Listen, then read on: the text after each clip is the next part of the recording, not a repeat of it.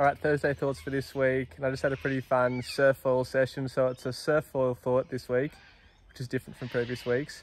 And basically what I'm wondering is, if we didn't pump and link waves, would it be more acceptable to be in a lineup with surfers? So if we're using really small foils and we're only surfing in the pocket and surfing that wave in the pocket and then paddling back out, would it be more acceptable, and would we be able to fit in with other surfers than if we used a big foil and we're pumping around and around in circles? So I guess what I'm trying to understand is, like, is pump foiling more like longboarding and stand-up paddling where you can ride lesser quality waves, whereas can we surf foil in performance waves, like, without making surfers feel uneasy? And if we use a smaller foil, is it going to make it more acceptable?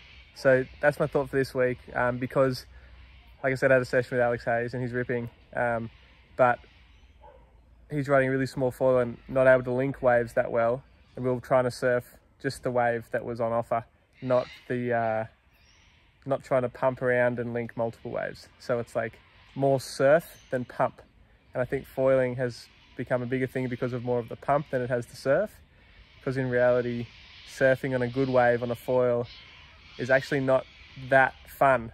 It's almost more fun for most people to be surfing on a bad wave when we fall, because fatter waves are more like green runs, like snowboard, whereas riding a really small foil on a really big wave, toe foiling, but not towing. So anyway, that's my thoughts for this week, and maybe we'll be able to exist more harmoniously in surfing lineups if we use smaller foils and just surf the wave and not pump around in circles.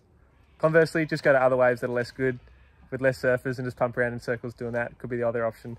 But I'm just wondering how we can make it work, as the level of surf foiling increases, we're going to be wanting to surf better waves. They're my thoughts for the week.